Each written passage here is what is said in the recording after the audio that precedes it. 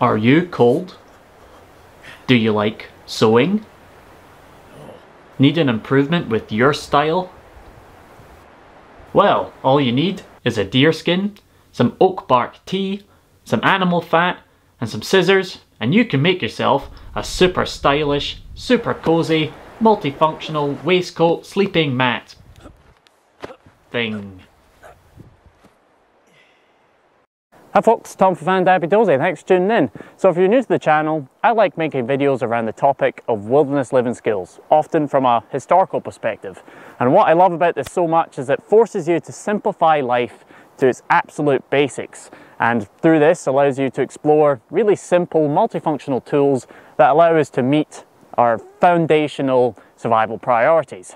Now if we look at the basic survival priorities, once we've figured out that we're still breathing, the next thing we need to worry about is maintaining our core body temperature, and generally our clothing is our first line of defense for this. So what is a really basic multifunctional type of clothing? Now I've already done a past video looking at the Great Kilt, which to me is just a really beautiful, simple, multifunctional piece of cloth that can be used to maintain our core body temperature through clothing and through shelter. But in this video I wanted to share a sort of accidental invention of mine, which although isn't quite as neat and as multifunctional as the Great Kilt, I believe it beats it in simplicity and the fact that you can make it yourself from scratch. Now animal skin is arguably the first type of material humans started to make clothing from, and I believe it is still superior in its thermal qualities compared to many other modern fabrics. Now before I show you how I made this really simple item, let's first remind ourselves how we lose our heat to the environment and what we can do to try combat that. So in basic physics, there are three ways heat is lost: through radiation, conduction, and convection. And in the outdoors, this best translates as when we expose our skin on a still cold day, we experience heat loss through radiation. Chilly. Oh. When we sit or lay down on the cold bare ground, we experience conduction as the earth sucks out our body heat. And when we get wet by the rain or sweat and moisture evaporates or is blown by the wind, we experience convection. So simply put, how to battle these in cold climates is to layer up, keep off the wind and wet, and stay off the ground. This applies to how you use your clothing and when creating shelter. So now we've got some context on how we can maintain our core body temperature. Why am I making a video about a really basic waistcoat? Well, it all started when I first saw an illustration of a Highlander wearing what looks like a deerskin waistcoat.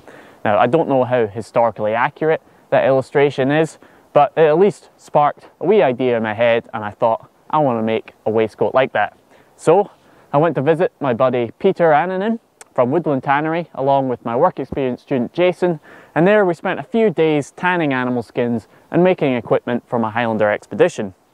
Now while we were there, Peter sold Jason a template of a waistcoat made from sheepskin, and Jason just sewed up the shoulders, and just after doing that we realized that we've got this sort of Y-shaped piece of animal skin that can be used as a waistcoat either way, but it can also be opened out and laid on the ground as a sleeping mat to protect us from conduction from the ground.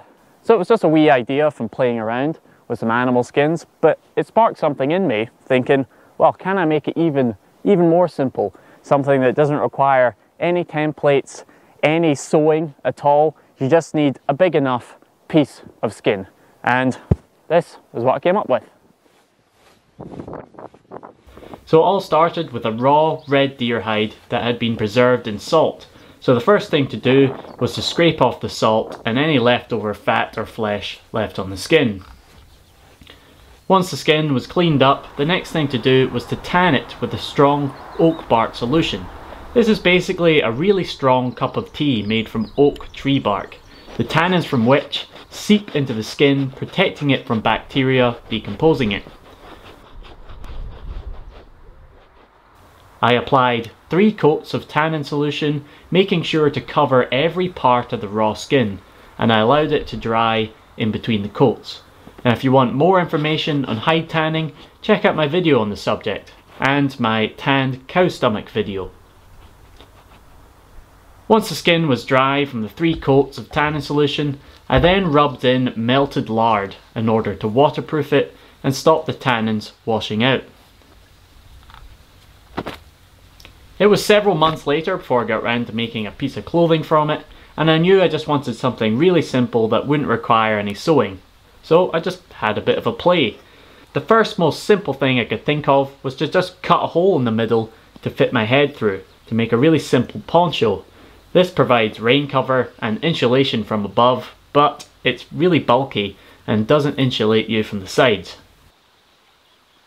So the next thing I tried was to cut a slit down the centre to meet the head hole to create two sides that could be wrapped around the body. This at least brought it closer around the body, but it's still too bulky. So using my wool jacket as a reference, I cut off the excess to better fit my shoulders. The result was a symmetrical, U-shaped animal hide. With a couple of belt slits cut into the back of the hide, I could then use a sash to secure the whole thing around my body, making a super cozy waistcoat that can be worn with the hair in or out and can still be opened up and laid on the ground to insulate from conduction. So after the tanning of the skin itself, the waistcoat only took about 5 minutes to make. So as you can imagine, it's a bit less than perfect. I could do with some improvements. One thing I regret is I made the head hole a bit big, and you can see there's a bit of an opening at the back. Also, this kind of really basic belt system with the two slits and a belt does have a tendency to come loose when I'm moving. But I could just add a few things to improve this. I could potentially add a couple of belt loops at the front and maybe even a couple of buttons that would attach these side bits together, stopping that opening up and keeping sort of under my armpit warm. But other than that, considering how simple it is, I really like it. And especially when wearing it like this with the fur on the inside and the skin on the outside, it's super cozy. It's just like wearing a big hug. And you know, the animal fat treated on the skin side makes it fairly waterproof. And you know, it just covers all my vital organs, keeps my core really, really cozy. And obviously you can't wear it as a waistcoat and as a sleeping mat at the same time. But to me, it's quite nice to have that option, to have an item of clothing that can be used as a protection from conduction just as itself. And especially if you put the skin side down, the waterproof side down on the ground, the fur side up, it's a really, really comfy wee sleeping mattress.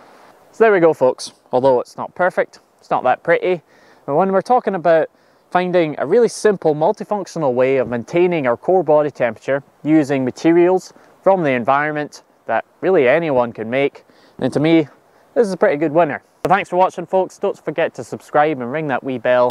If you want monthly extra content, then consider supporting me on Patreon. Any support there is truly appreciated. Thanks so much for watching, and I'll see you next month in another video. Cheers.